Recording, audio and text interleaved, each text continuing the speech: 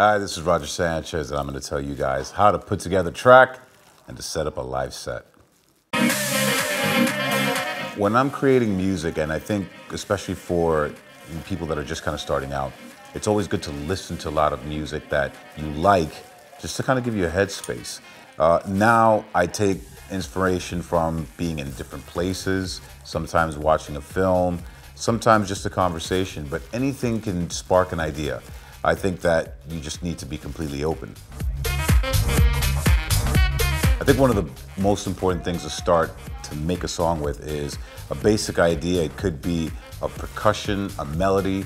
Usually I start with percussion, but sometimes I'll have a melodic idea and then I'll create an entire track based around that one idea.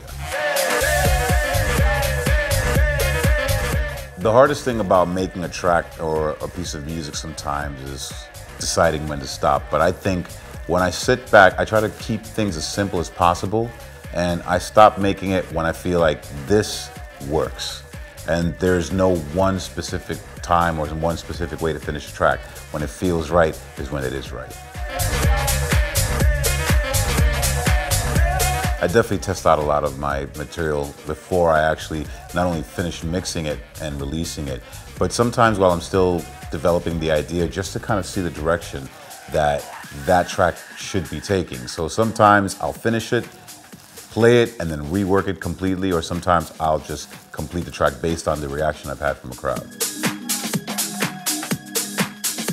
I think one of the things to keep yourself relevant and to allow yourself to constantly keep moving forward is to listen to a lot of new and different types of music all the time. I don't listen to one style of music. I listen to everything from hip hop, soul, funk, everything. Anything that's interesting to me, I'll check out. And I think that allows me to take my mind to a place where it might not have gone initially. And it's also important, especially in dance music, to listen to what's happening at the moment and see if any of those vibes inspire you. Well, I think the first easiest mistake to try to avoid is to play all the biggest hits one right after the other, especially if you have a short set. And depending on whether you're a warm-up DJ or whether you're a headliner, if you're the warm-up DJ, what you don't want to do is really set it up in the wrong way for the following DJ.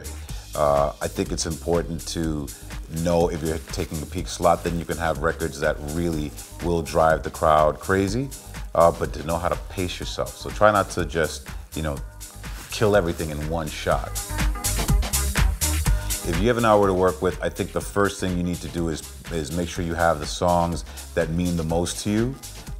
Make sure you have music that you can connect with the crowd. It doesn't necessarily have to be the most commercial record or the biggest hit of the moment, but there should be a sound that really speaks to the crowd about who you are and what you're trying to say. I think when you go to different countries or different places, it's always good to kind of get a sense of what the vibe is in that place. There's some cities and some countries that are more vocal oriented, some are a little more instrumental oriented. That may influence me personally in terms of how I'll put my set together. But I generally do have my own sound and my own vibe, so I do think it's important to pay attention to where you're going to.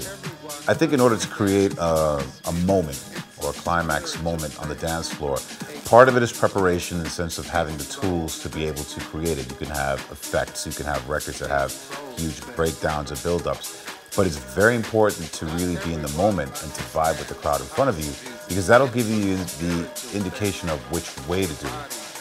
And every single crowd is different.